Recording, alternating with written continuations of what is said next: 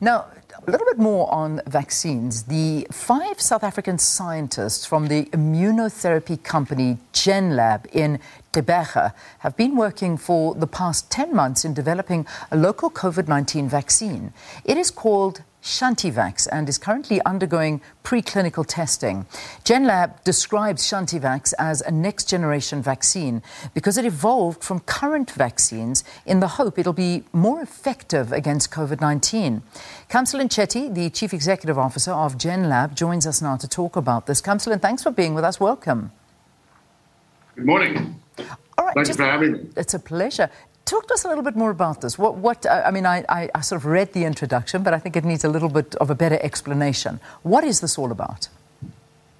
Well, this is actually something that's been we've been doing for quite a long time right now, and we've basically done this quite independently.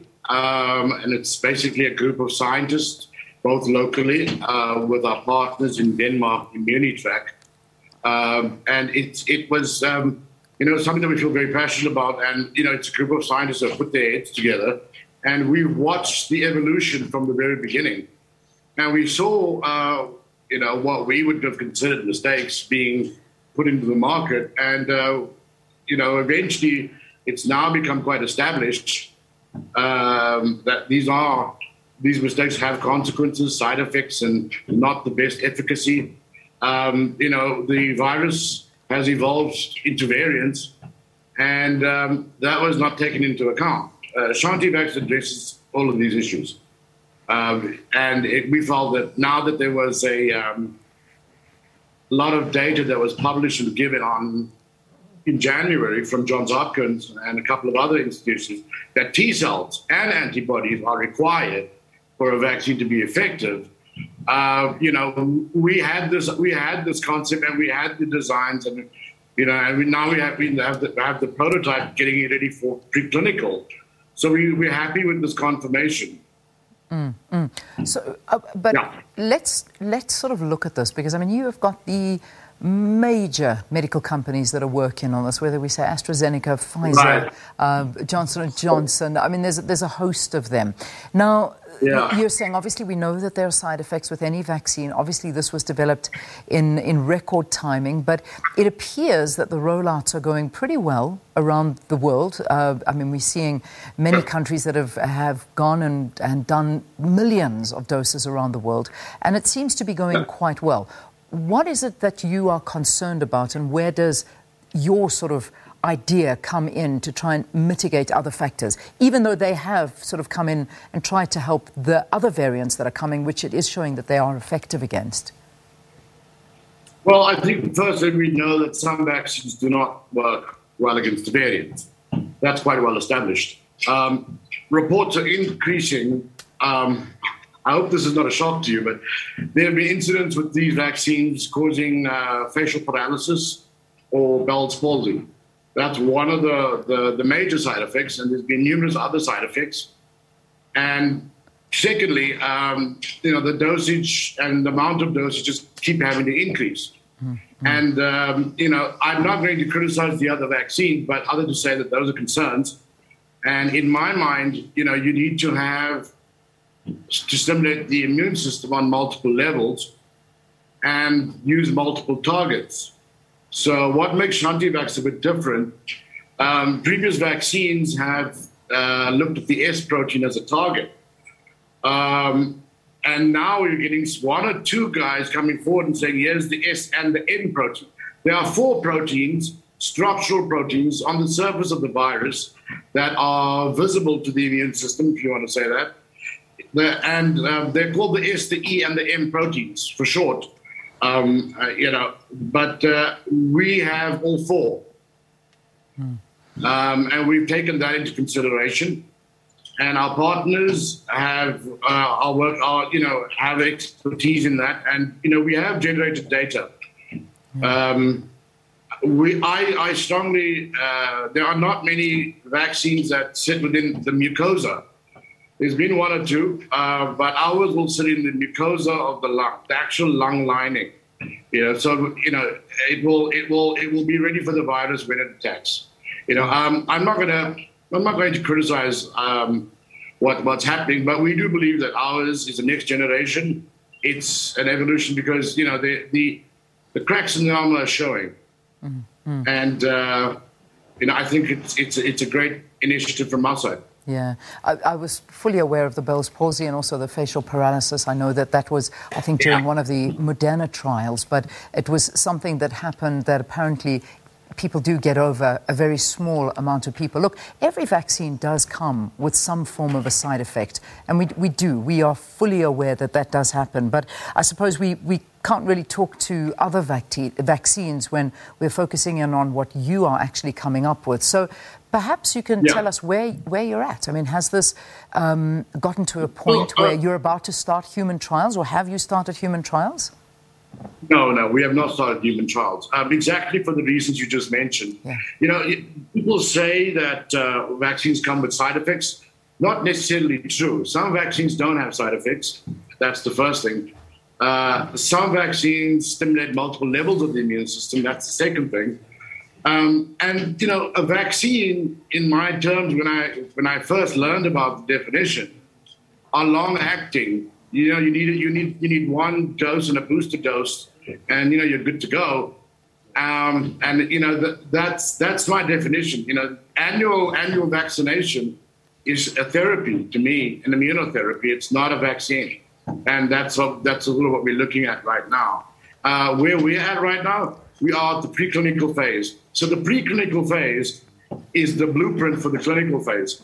And our first concern is safety, and then efficacy of this vaccine. And we can plan to do the utmost before we even think about clinical trials, because, I'd like to remind people that, putting an unknown entity into a human being can be a very dangerous thing. Mm. That human being life is at risk. You're putting something unknown and you're waiting to see what happens, and we refuse to take chances on human life. Yeah. We will not be put under pressure to do so. Everybody is, I understand, quite anxious, and they want this pandemic. I hate this pandemic. I want it to be over with, but not at the sacrifice of somebody else's well-being. Yeah, certainly. And that's our position right now. We're careful, but we are moving at a rapid pace. All right, so let's focus a little bit on what it is that you and your team, I mean, you've got a partnership that's taking place.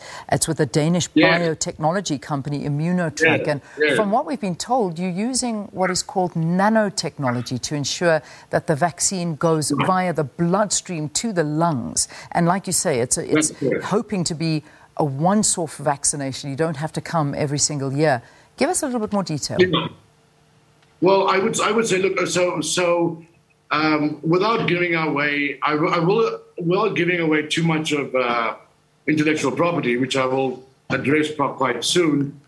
Intellectual property, and we are a bit secretive as well, but for good reason. I'll divest that. Without saying that, we are using the nanotechnology and the immune-enhancing design in collaboration with the Danish, who are experts in finding the right target.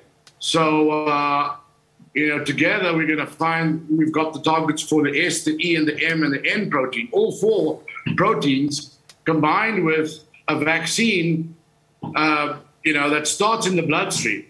And in the bloodstream, that's where you stimulate the antibodies, right? And then it travels to the lung and to the alveoli of the lung.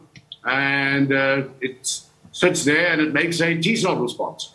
So remember that the lung is the site of infection. That's the site of replication. That's where COVID-19 lives, So by the time it gets to the bloodstream, it's replicated at quite a high rate.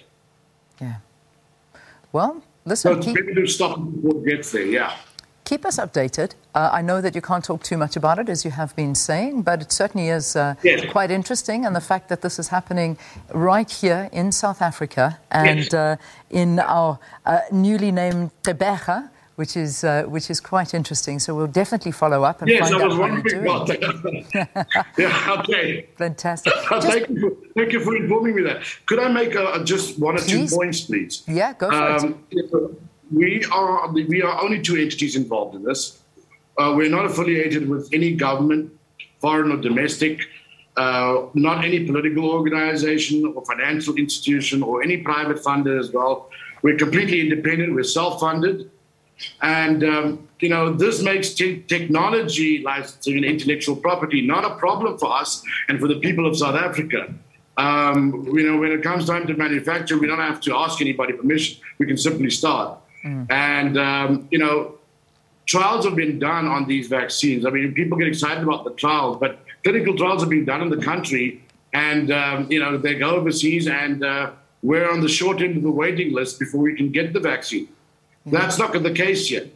That is definitely not the case. Yeah. And finally, I'd like to say that we've been working on this for quite some time, and, we abide by strict ethical and scientific principles.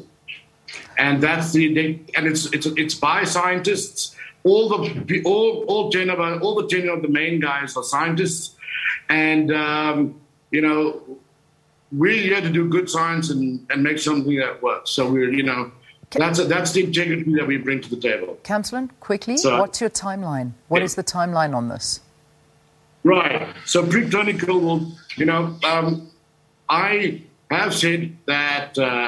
Conservatively, at a worst-case scenario, 10 months, I'm not going to give false hope and say it's going to be quicker. I predict it will be quicker, but I can say 10 months. But, it's Mother Nature that we're dealing with. And, it's not subject to laws or shareholder quarterly earnings. Mother Nature does things in its time. So we have to, we will have a period of preclinical testing for around 10 months. And I'm pretty sure that we're going to get a result. We've done enough work to see that we'll get an antibody in CTL. And, we're looking forward to telling you more when we are able to tell you more, because, it's actually quite a obvious design. And you'll see that soon enough. All right, Kamsellin, thanks for talking to us. So, Kamsellin, Thank you so much. Good, from Genlab. Talking to us about further testing that's happening locally on this locally produced vaccine called Chantivax. So, we brought you the information. You make up your mind now. Let's quickly get your news headlines at 7.